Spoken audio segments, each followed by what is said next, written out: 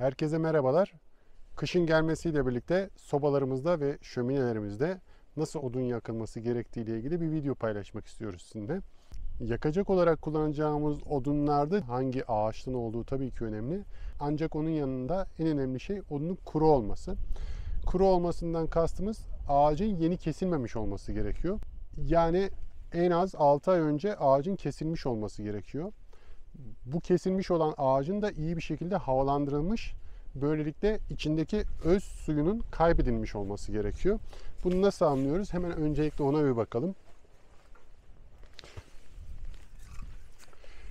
Zaten ağacın ağırlığından da bu anlaşılıyor.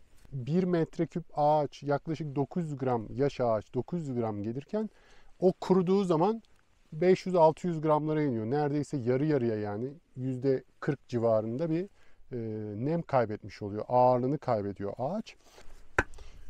Onun yanında yeni kesilmiş bir ağaçta nemle beraber şu şekil bir yapı mevcutken ağaç kurudukça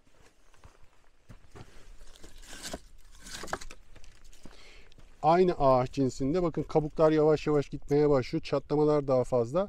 Bu renk geçişi şundaki gibi bir renk geçişi olmuyor. Ve içindeki suyu kaybetmesiyle renk işte sarıdan daha beyaza doğru dönmeye başlıyor gibi farklılıklar oluyor. Ağacın ağırlığından da bunun yanında bunu anlayabiliyorsunuz dediğim gibi. Peki niye kuru odun kullanmamız gerekiyor? Kuru yaş odunların içinde bir su var aslında. Ağacın öz suyu var.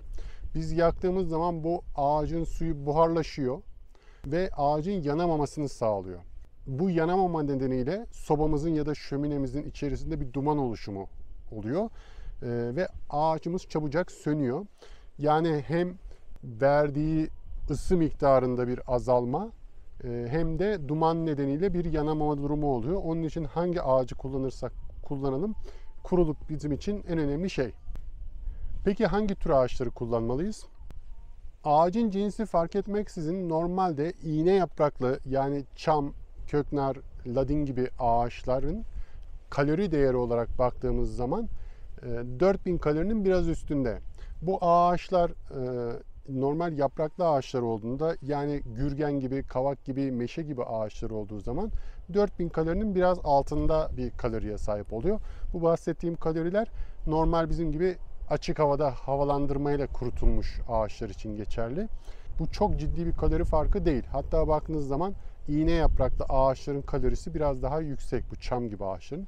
Ama biz genelde iğne yapraklı ağaçların odunlarını çok fazla kullanmıyoruz. Şimdi birazdan onu da detaylarıyla anlatmış olacağız. Yani burada aslında ya meşenin kalorisi çok fazla, onun için çok kullanılıyor gibi bir durumdan ziyade performansı başka şeyler etkiliyor. Peki bu başka şeyler neler? İğne yapraklı ağaçlara göre normal yapraklı ağaçların yanma süreleri, oluşturdukları köz miktarı, kıvılcım atıp atmamaları, bunlar ağacın daha verimli, daha güzel, daha soba ve şömineler için kullanılabilir hale gelmesini sağlıyor. Birazdan bahsedeceğimiz ağaçları daha fazla tercih ediyoruz. Her birinin avantajı ve dezavantajı var. Onlara şimdi sırayla gelmiş olacağız.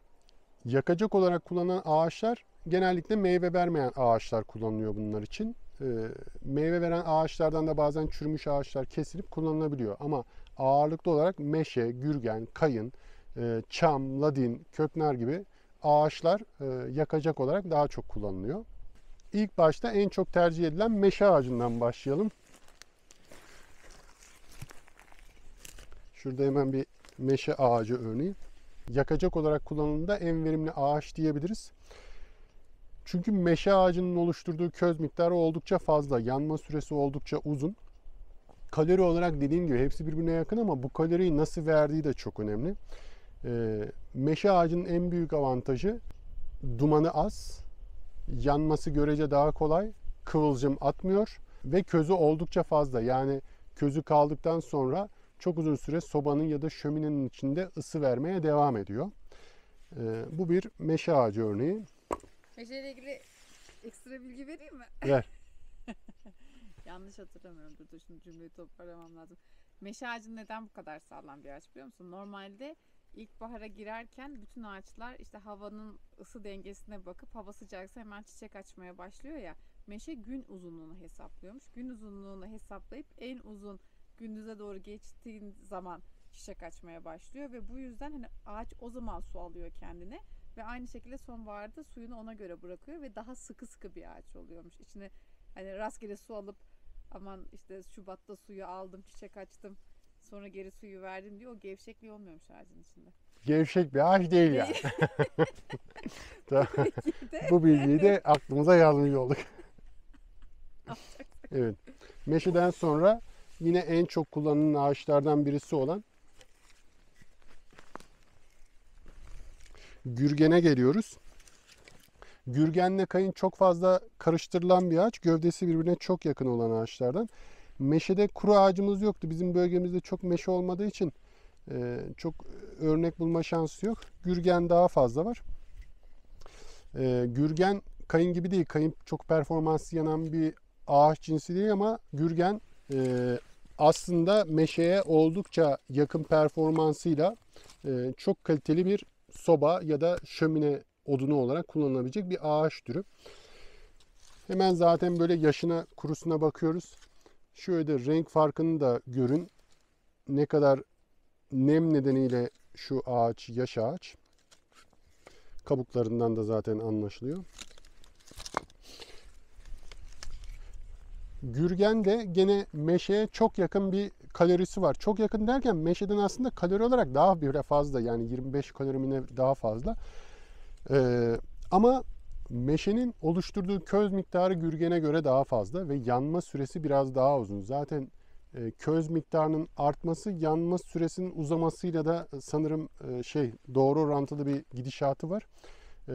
Onun için köz miktarı da daha fazla. Meşe gibi Gürgen'de de gene duman yapma çok az. Köz biraz daha az olsa bile meşeye göre, çama göre kıyaslandığı zaman oldukça fazla közü var. Ve gene uzun yanma süresine sahip. Gene meşe gibi çok az duman yapan bir ağaç cinsi. Ama şöyle bir durum, Gürgen'i de yaş olarak yaktığınız zaman gene duman yapar. Bunda şey değil, kuru olduğu zamandan bahsediyoruz biz. Ondan sonra geliyoruz yine yapraklı ağaçlardan en çok kullanılan kavak ağacına. Ya en çok kullanılan derken aslında kavak çok verimli bir ağaç değil. Hatta hiç verimli değil. Kavak ağacı zaten yaşken hiç yanmıyor. Çok daha kötü bir koku, çok daha fazla duman yapıyor diğerlerine nazaran. Yaptığı duman nedeniyle alev çok verimsiz. Doğru düzgün yanamıyor, yansa tutuşamıyor falan böyle bir şeyi var kavağın. Ama yine kavağı iyice kuruttuğunuz zaman yine yakacak olarak kullanılabilecek bir ağaç türü. Ama yine verimsiz bir ağaç türü. Bizim bölgemizde kayın olmadığı için kayını gösteremiyorum da kayın da Gürgen'e çok fazla benzeyen bir ağaç türü. Ama Gürgen'e göre çok daha fazla duman yaptığı için o da gene daha az tercih edilen ağaç türleri arasında. Yani eğer siz şöminenizde ya da sobanızda performanslı bir şekilde odun arıyorsanız meşe ve Gürgen ağacı sizin için oldukça kullanışlı ağaç türleridir. Ama kuru olması şartıyla. Şimdi gelelim en çok kullanılan ağaçlardan bir diğeri iğne yapraklılardan çam ağacı. Şöyle kurumaya yüz tutmuş bir çam ağacı bu. Bayağı bir süredir havalandırıyoruz. Aslında çam ağacı kalori olarak baktığınız zaman Gürgen'e göre de meşeye göre de daha fazla kaloriye sahip bir ağaç türü. 3800'ler civarında meşenin kalorisi var. 4100'ler civarında çam ağacının. Yani %10'luk yaklaşık bir performansı var kalori olarak baktığınız zaman. Yani sobaya attığımızda çam hemen ısı veriyor. Çok hızlı bir şekilde ısınıyoruz. Evet.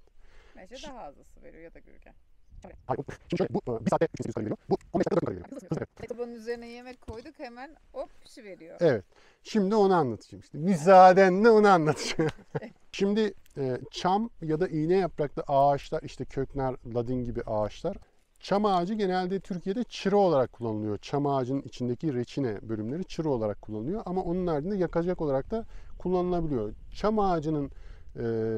Çam ağacını yaktığınız zaman çok hızlı bir şekilde tutuşur. Çok hızlı bir şekilde kalori sağlar. Yani meşenin 1 saatte sağlayacağı kaloriyi çam ağacı yarım saatte sağlar diyelim.